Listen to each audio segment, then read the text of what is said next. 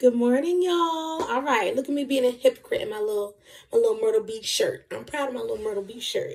If you didn't watch my last video, what's in my last video?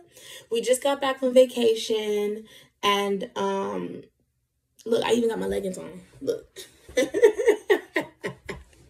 So it is unpacking, laundry time, cleaning day, all of that good stuff, and a little while ago, before we went on vacation, I even asked my sister, I said, would it be weird? You think I can pull off some biker shorts? Because I didn't want to wear anything too fussy to Kings and me. And she was like, no, girl. And so I was like, okay. And Autumn kept saying, look, Ma, look, Ma, look. She got on a little, little set. She got on a little set like, you can do it. You're okay. And I just was like, I'm so out of my element because I'm sporty today. But I get it. Look, amusement parks, gym days, going to the park, hiking, picnics, whatever. Sometimes you just want to be comfortable, and so there are certain ways to style your leggings, your biker shorts, and your t-shirts to where it just gives you a little bit more definition, and it still shows off your shape, and it shows off the best you. I love on pictures when I see the girls, they do little knots in the shirts, and they do, they roll up the sleeves, or they layer the shirts, or, with a blazer, or, well, it's too hot for that now, but you get what I'm trying to say. You put it with a cute little maxi skirt, or the little cute shorts with the big bow, tuck it in, get a fitted shirt, nothing too big and slouchy. We're not wearing our boyfriend shirts, our husband shirts, nothing wrinkly, nothing faded.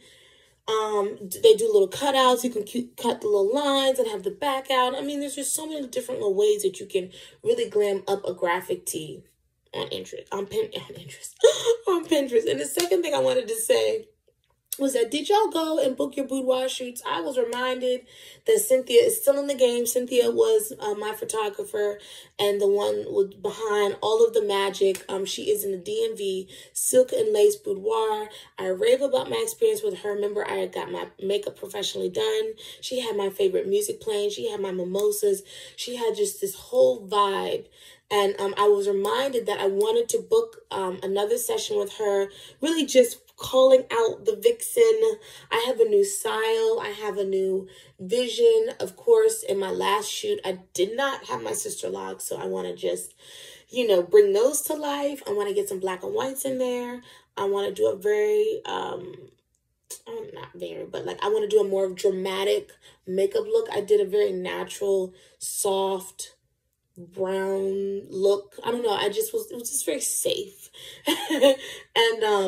And so now when I go back, I'm just going to have a whole new, new attitude, And so I want to put her stuff down below so you guys can go check her out. Look at her Instagram, look at her website, and see what you can do when you can do it. Like, I'm telling you, it's just such an amazing experience.